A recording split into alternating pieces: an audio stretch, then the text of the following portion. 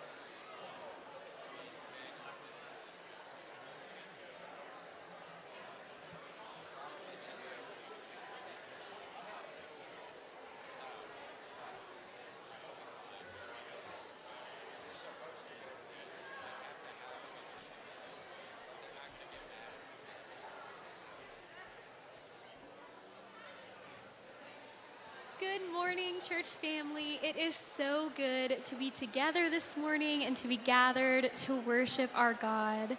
We are going to start out this morning with a song that may be new for some of you, but we hope that you find it really singable and easy to jump in. Let's stand and worship God together.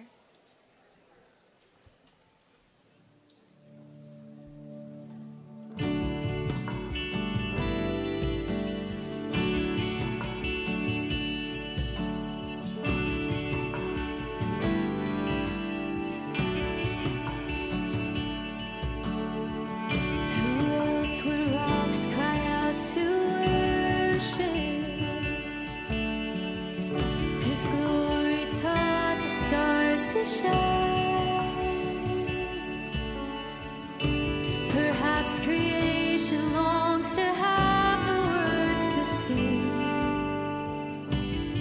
but this joy is mine. With 1,000 hallelujahs, we magnify your name. You alone deserve the glory, the honor, and the praise. Lord Jesus, this song is forever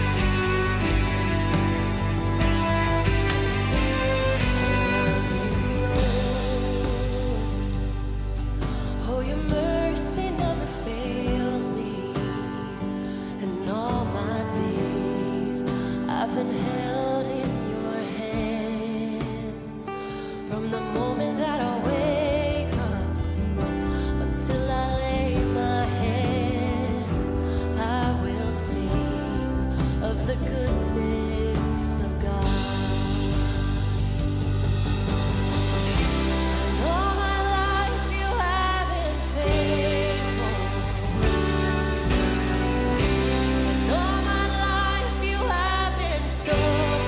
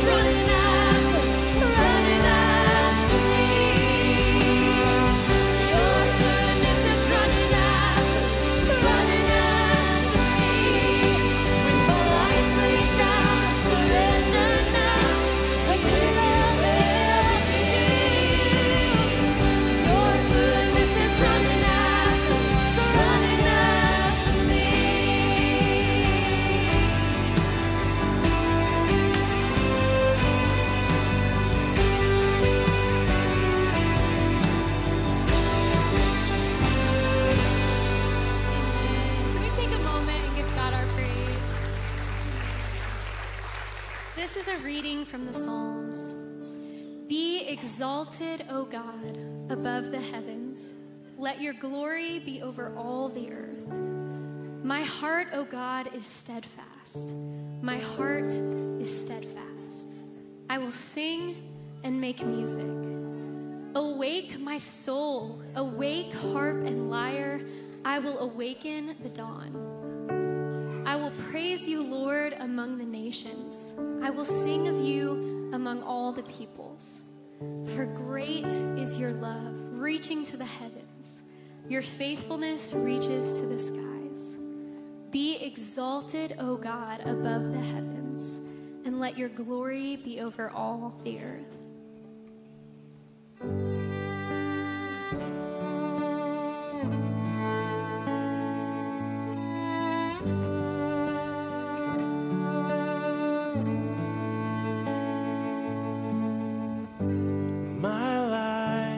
Is yours, and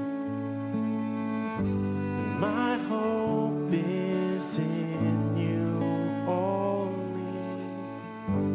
My heart you hold, 'cause you made this sinner holy and holy.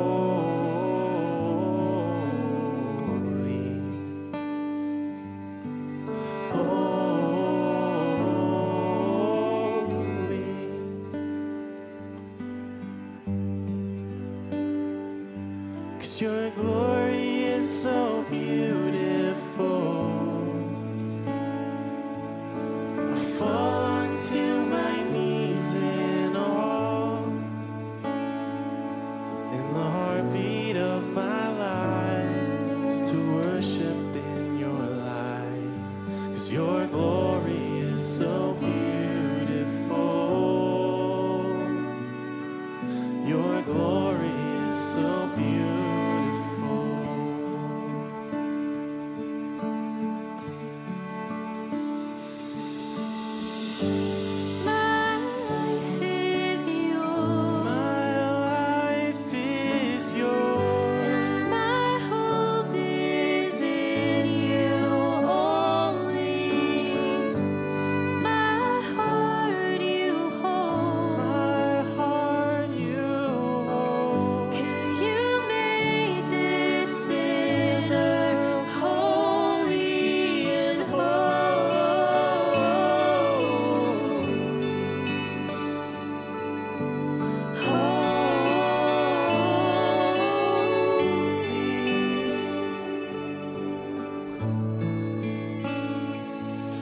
Your glory is so beautiful. I fall to my knees in awe, and the heartbeat of my life is to worship in your light. 'Cause your glory is so beautiful. Your glory is so beautiful.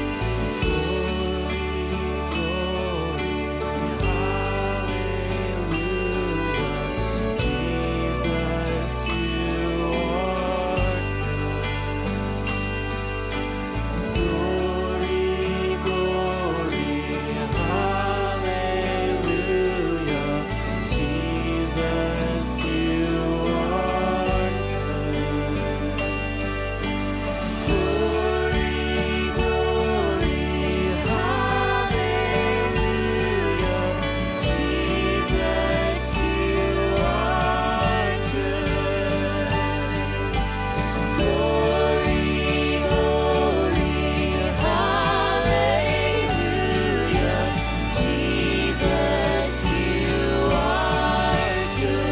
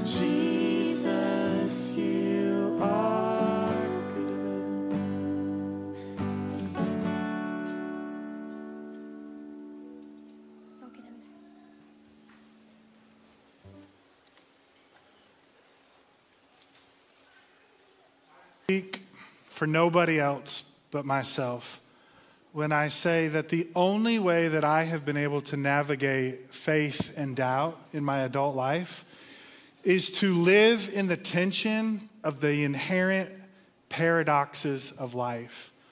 And if you crave certainty, Christianity can be really frustrating. Like the Christianity that Jesus represents, not the commercialized, sanitized version, but the actual authentic movement that stems from the life and the ministry of Jesus is full of death and resurrection, despair and hope, cynicism and joy. It's probably why my internal meter doesn't trust people who lives on the edges.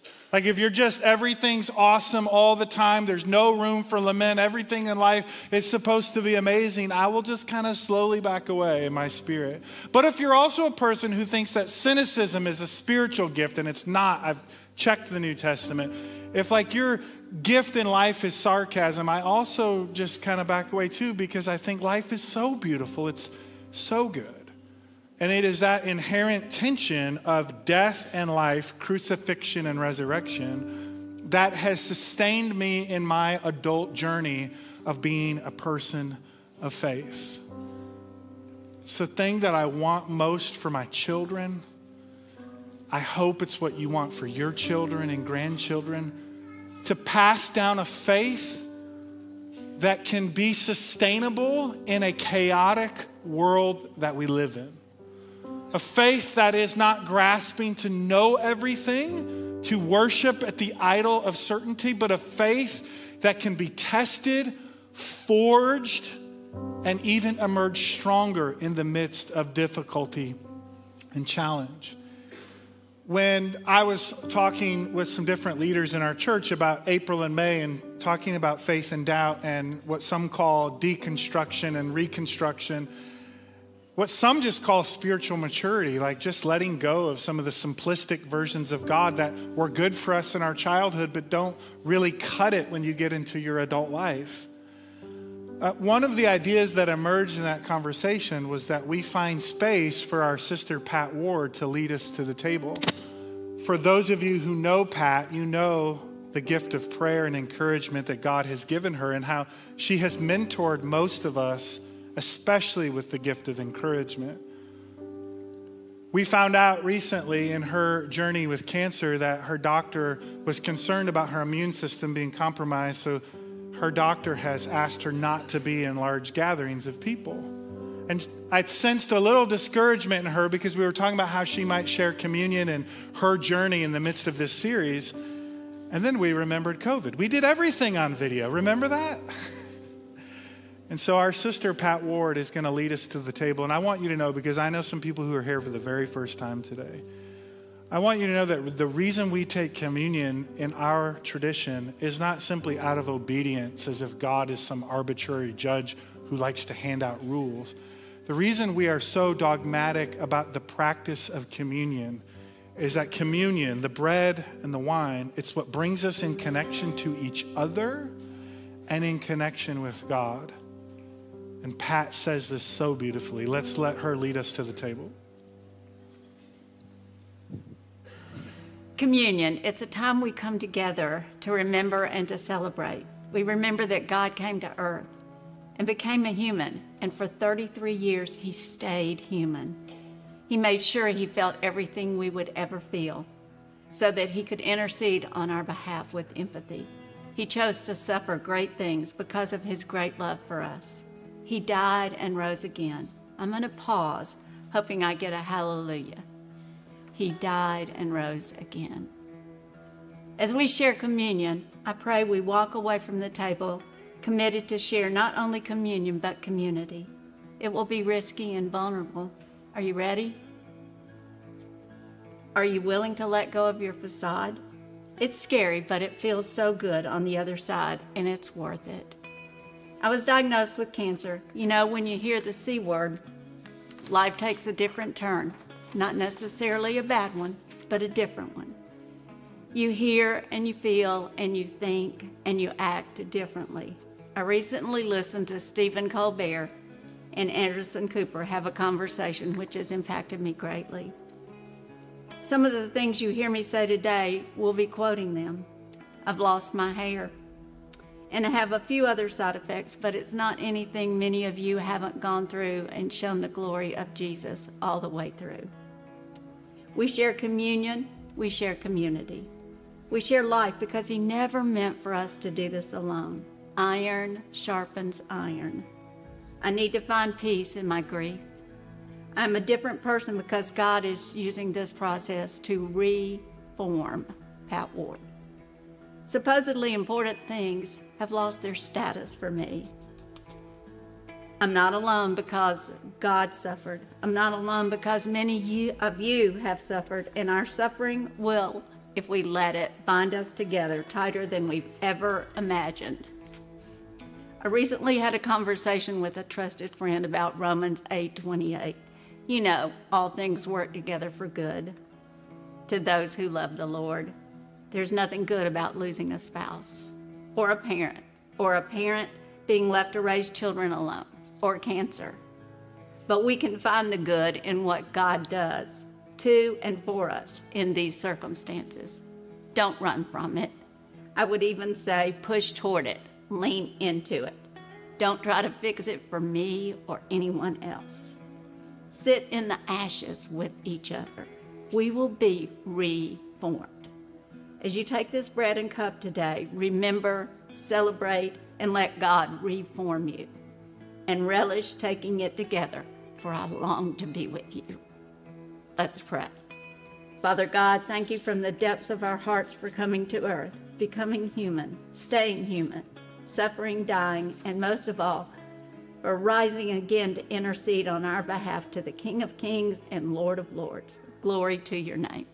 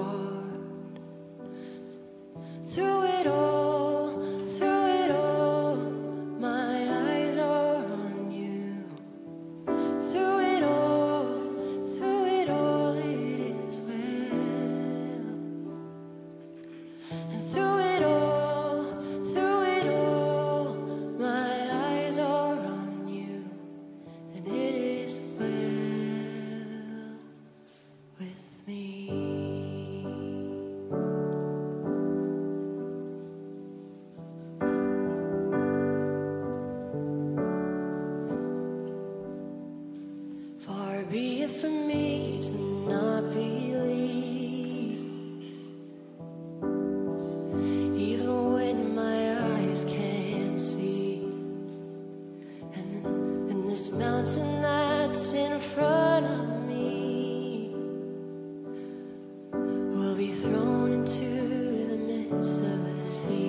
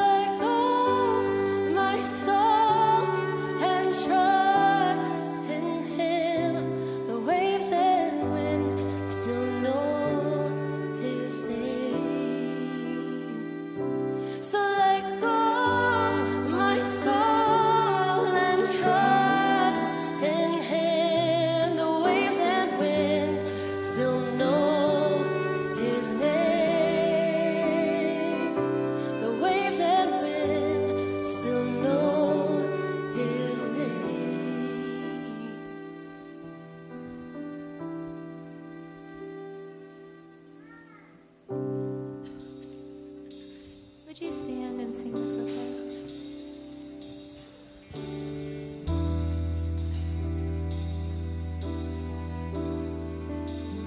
It is well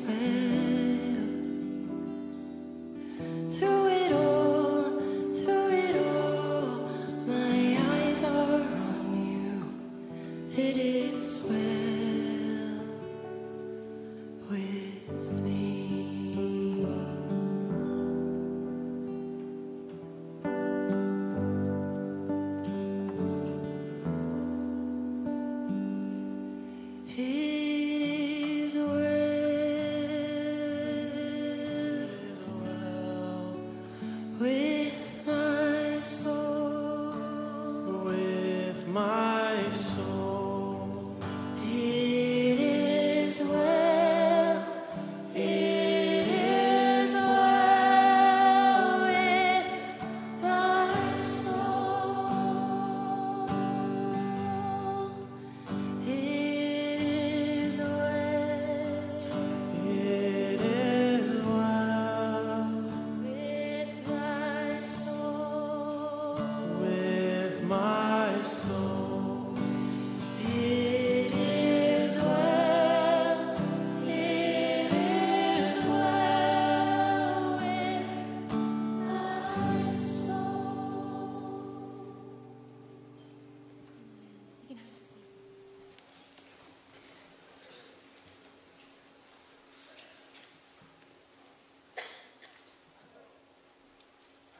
I don't think it's inappropriate to say thank you to the worship team for using their giftedness in the way they lead us. I think it's important to remember, outside of Savannah, everyone you see on Sundays besides Savannah and Cole are volunteers in this ministry that show up early, stay late, go through a lot of rehearsals and work to do this for us. And I just want to acknowledge that for just a second. There are 5 ways to give for transitions. How about that? There are 5 ways to give at Otter Creek. You can see the ways on the screen there behind me. Fun fact, we've been in budget season around here. We are a July 1 to June 30 budget cycle here at Otter Creek. And so we've been prepping for the upcoming budget the last few weeks. Fun fact is we spend between this building and our OC West End campus about $13,000 a month on electricity. So to put that in, localized terms, that's about 8 Labradoodles a month. But paying those bills keeps the lights on for 30 plus 12-step groups that use our buildings every single week. That powers the AC for our 2 preschools and the hundreds of students and staff that use those buildings 5 days a week. That serves literally thousands who gather Monday through Saturday to study the Bible in this building, whether that's our worship services, whether that's Bible study fellowship on Mondays or on Wednesdays, or the ladies' Bible class on Tuesdays, or our grand daughters on Wednesday afternoons. A lot of people. It powers the gym and the kitchen that serve Room in the Inn all winter long, church league sports, community practices, numerous special events during the week. It leaves lights on for our 6 campus partners. Those are the nonprofits who have full-time office space in our West End campus. It gives meeting spaces to metro schools, community forums, social clubs, all those others who use our facilities to build community every day of the week. And it sounds like a lot of money, and those of us who get to see it used all week long have a lot of gratitude for the way this building gets used. I hope you're able to connect not just to these buildings, but to the people that are drawn into these spaces on each and every day.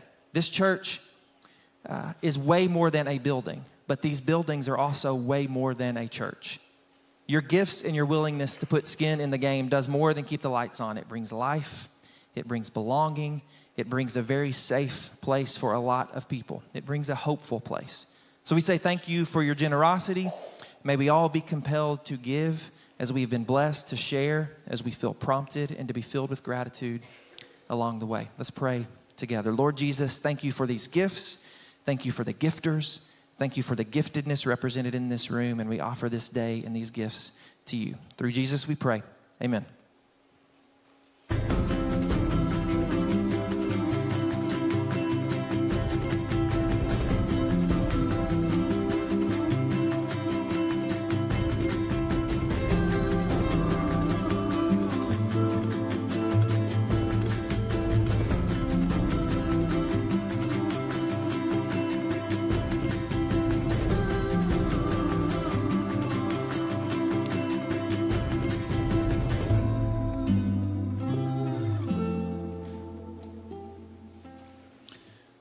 Last week, I spent several minutes in the teaching time walking us through what I would call a paradigm text, a text that defines the cultural moment that we're in with the decline of Christianity in the United States. Some people call this postmodernity. Some people call this a post-Christian context. Some call it secularization. It goes by many names, but it's trying to identify this tension that we experience in American culture between theism and atheism, or theism and agnosticism. And Dr. John Lennox, while he doesn't represent exactly how I feel, he does get to the heart of the problem that C.S. Lewis spent most of his life trying to explain to Christians. Here's how he describes this. Religion is a fairy tale for people afraid of the dark. Atheism is a fairy tale for people afraid of the light. C.S. Lewis said, just as the Christian has to answer the problem of suffering, what in theology we call theodicy. Where is God in the midst of so much pain, violence, and death in the world? The atheist has to account for joy, hope, and the presence of a newborn baby in a family. See, each approach, theism and atheism, is trying to tell a meta-narrative, an undergirding story of not only how we got here, but who put us here and for what purpose. And so I suggested in these post-resurrection appearances of Jesus that part of what the New Testament is trying to answer are the same questions that we are dealing with today regarding faith and doubt, deconstruction and reconstruction, life and death, despair and human flourishing. Laced throughout the story of humanity is the story of God's people in the midst of creation, trying to name for people what it means to live a beautiful and a meaningful life in which you have to tell no lies.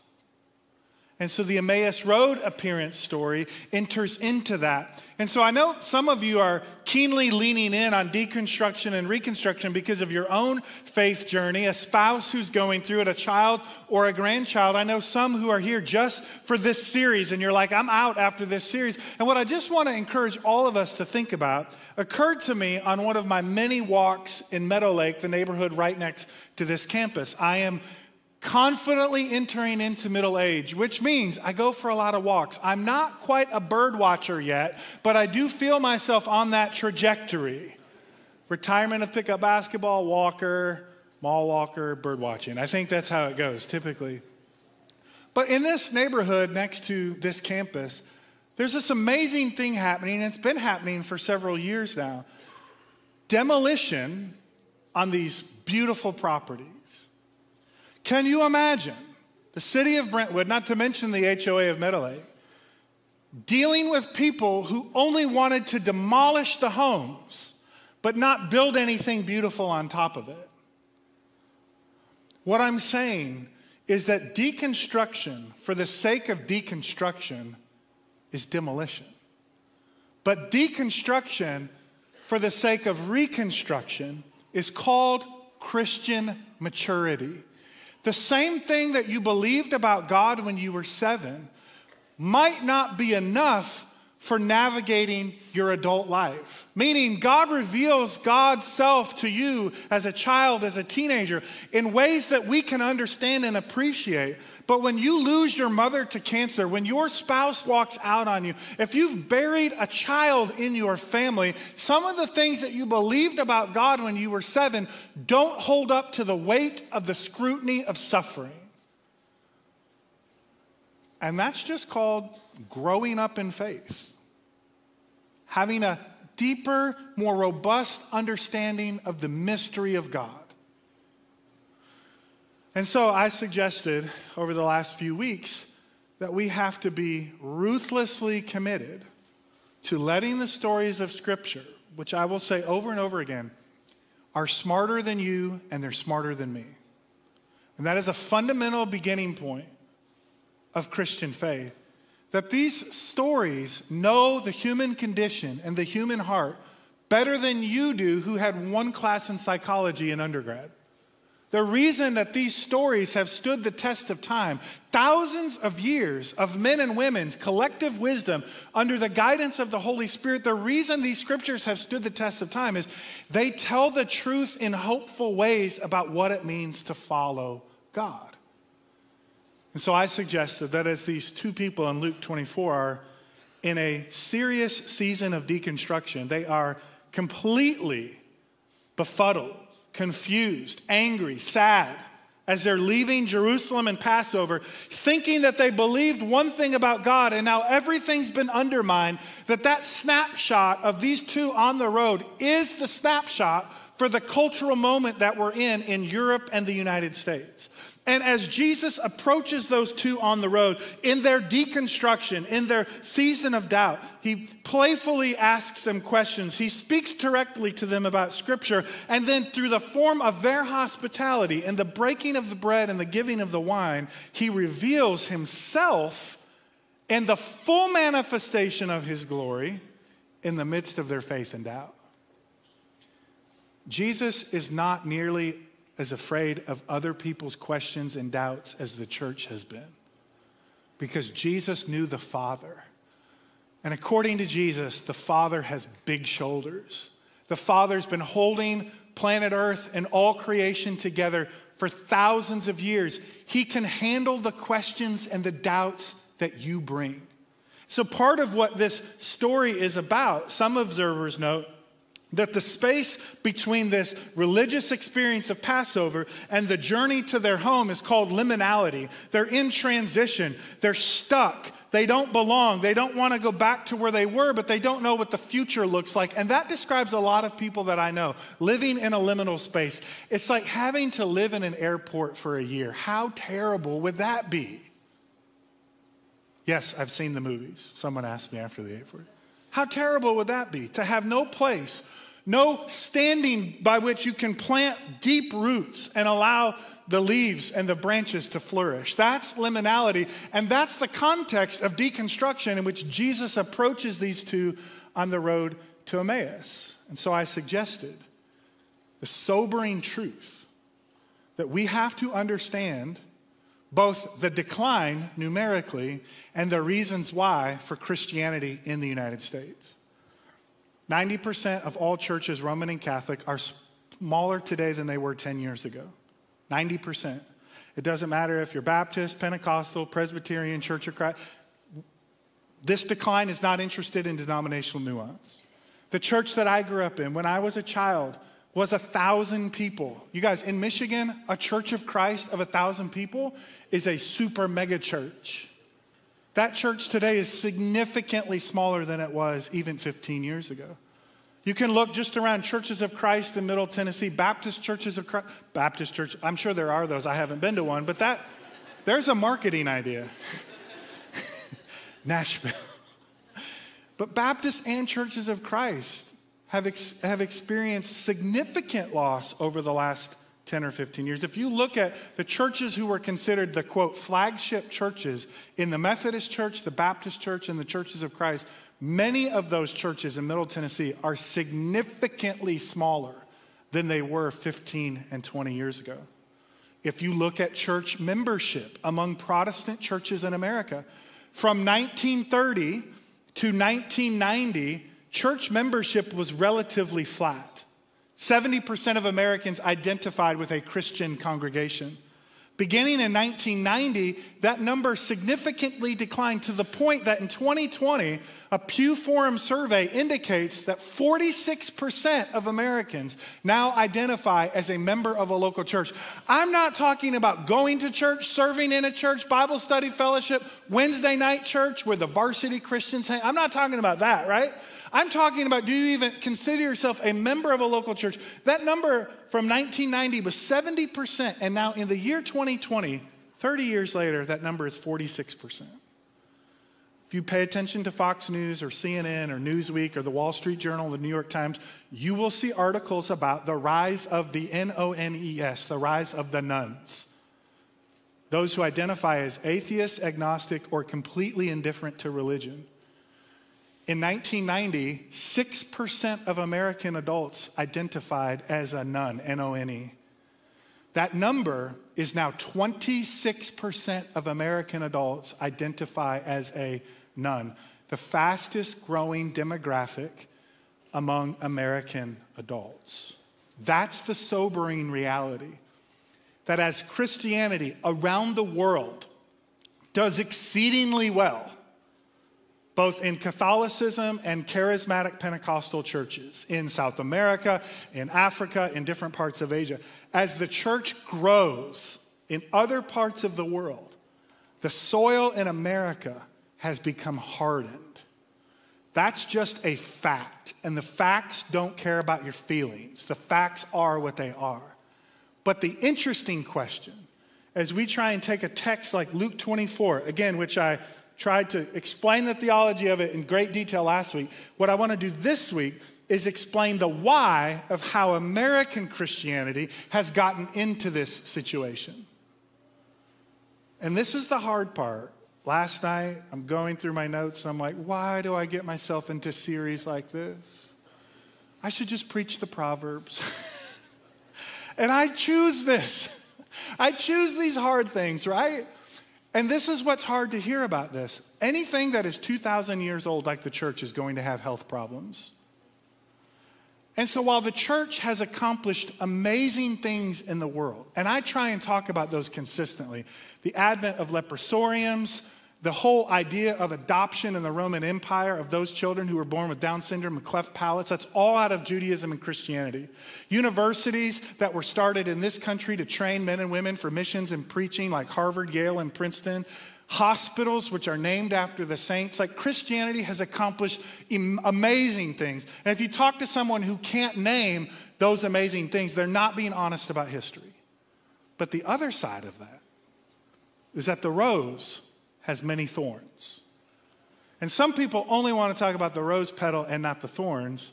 And what we have to talk about in America is why Christianity is struggling amongst urban and suburban citizens.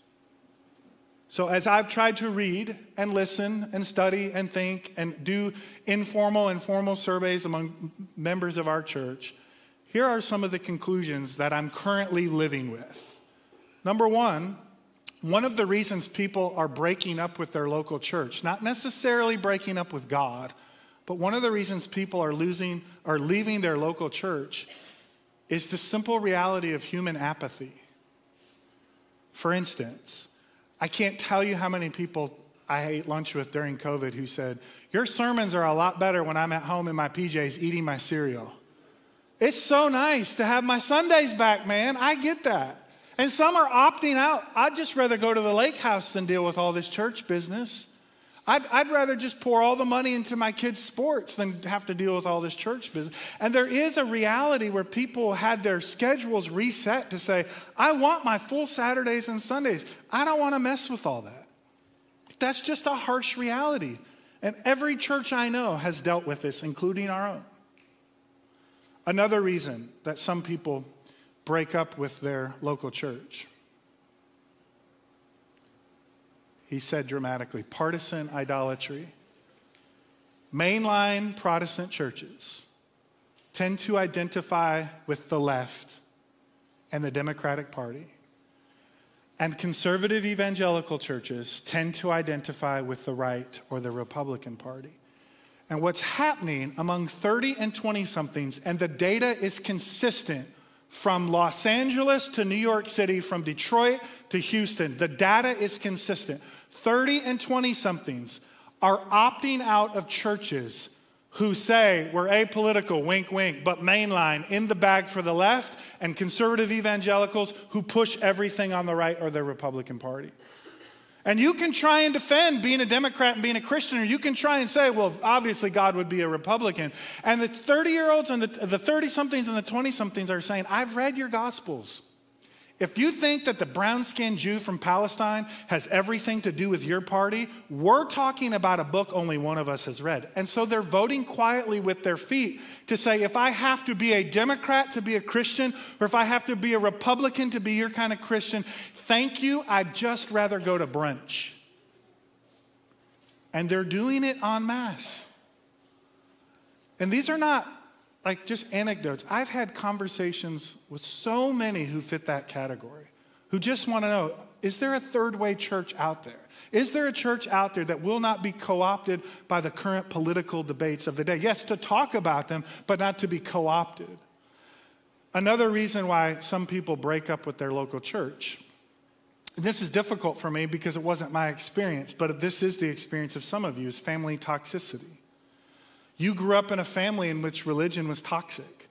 And you grew up in a family where there were secrets and there were abuse and there was shame. And then you came to church and everyone had to look the perfect part. And so your family life didn't match your church life. Your church life made it look like you were just so, had it all together. And then the family life was a mess. And when you're 10, you're an amazing recorder and a terrible interpreter. That's what child psychologists teach us. And so when you become adult, you recognize that your view of God has been misinformed by toxic family culture. And so what some people are calling deconstruction is actually family trauma. And the church gets wrapped up into it. And it's an incredibly sensitive and tender thing to navigate with people as they enter into adulthood. They have children and grandchildren, and they think about, well, what is my legacy going to be with those who I'm responsible to lead and to love? Some people break up with their church because they experience church trauma, secrets, lies. The pastor embezzles a bunch of money. The board lies, covers up sexual abuse. This happens in churches all over America. And that's a traumatic psychological event. So some people say, I'm not breaking up with God, but I am breaking up with the trauma that I've experienced. Some people break up with their local church because of true intellectual rigor. I've had a couple of friends in my life that I grew up with from elementary school who I'm still friends with. But they would say, Christianity worked for me until it didn't. And I wish I could say, well, they just left because they're lazy. That's not the case with some people. They've studied. They've done the work. They've debated. I've debated with them. Long conversations.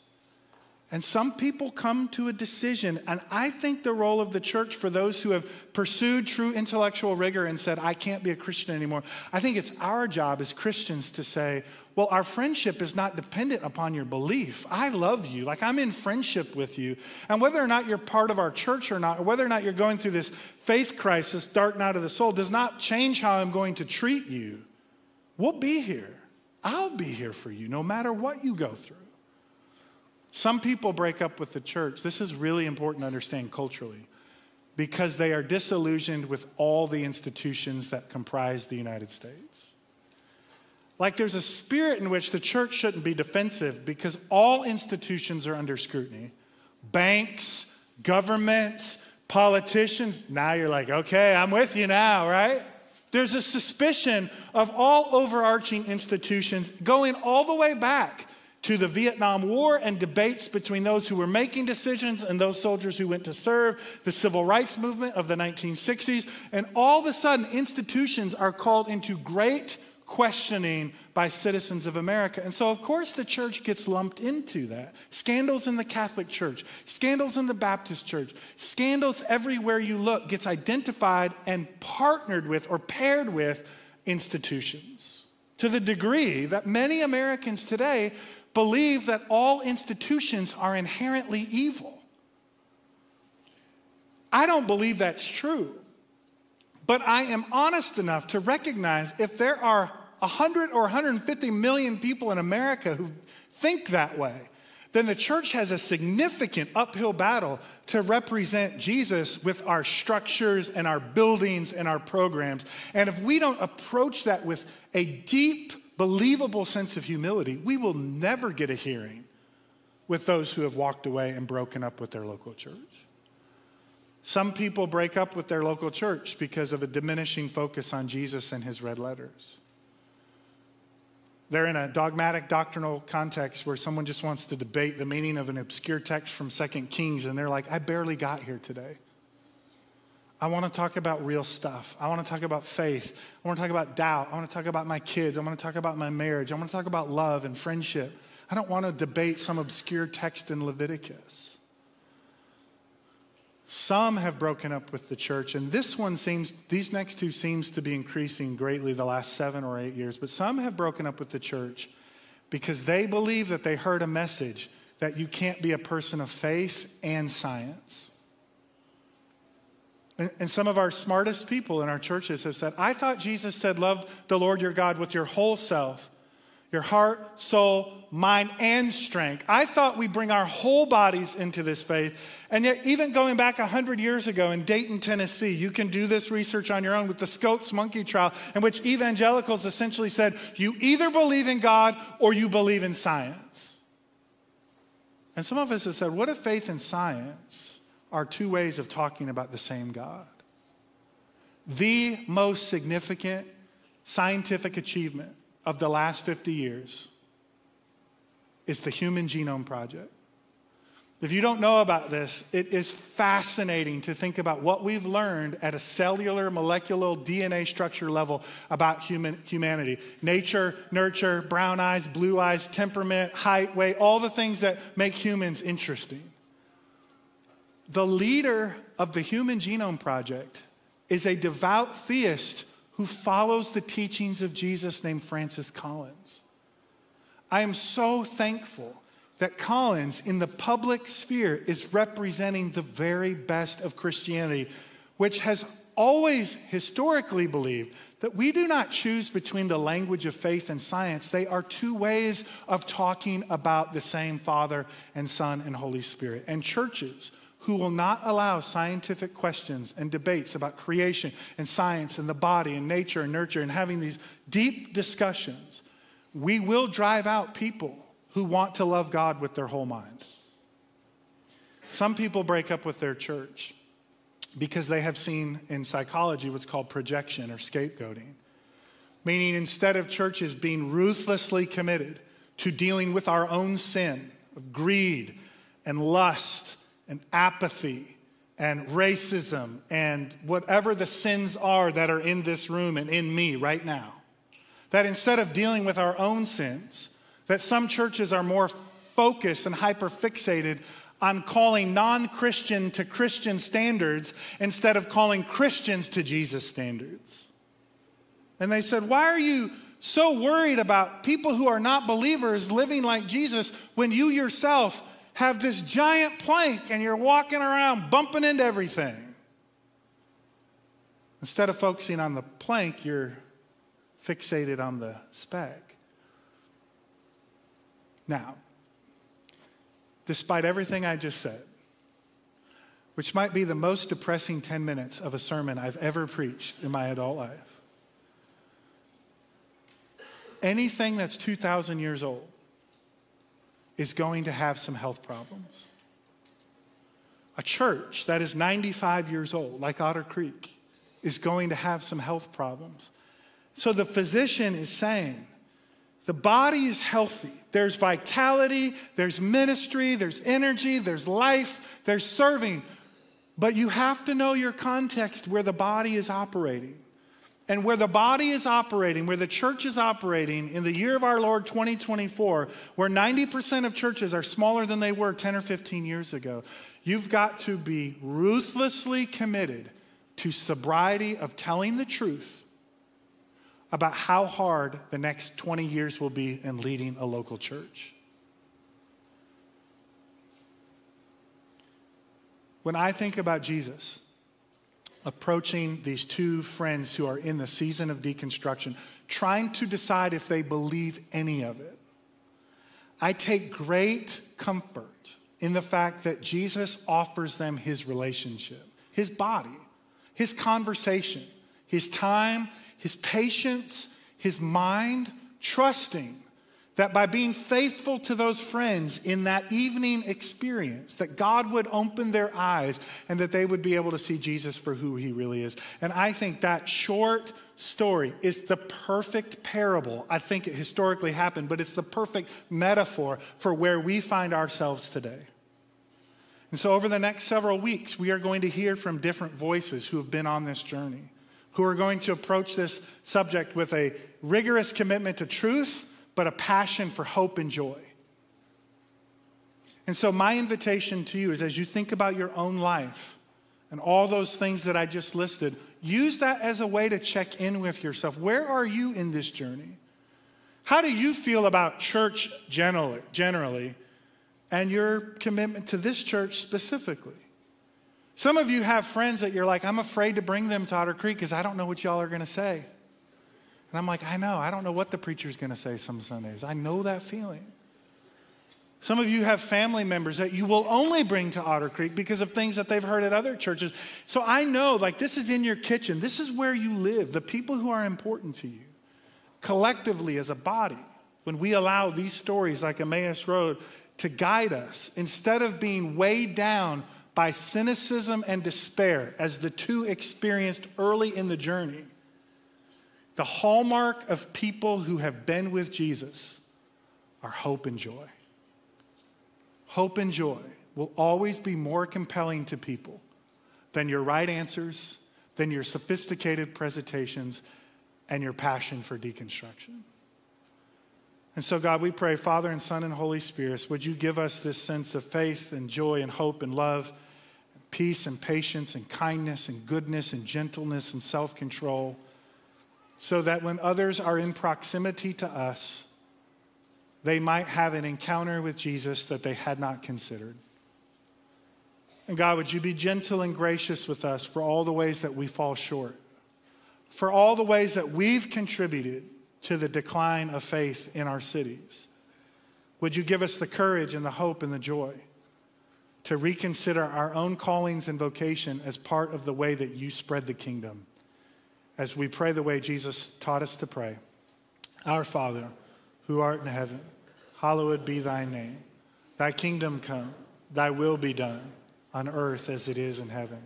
Give us this day our daily bread, and forgive us our trespasses as we forgive those who trespass against us. And lead us not to temptation, but deliver us from evil. For thine is the kingdom and the power and the glory forever. Amen.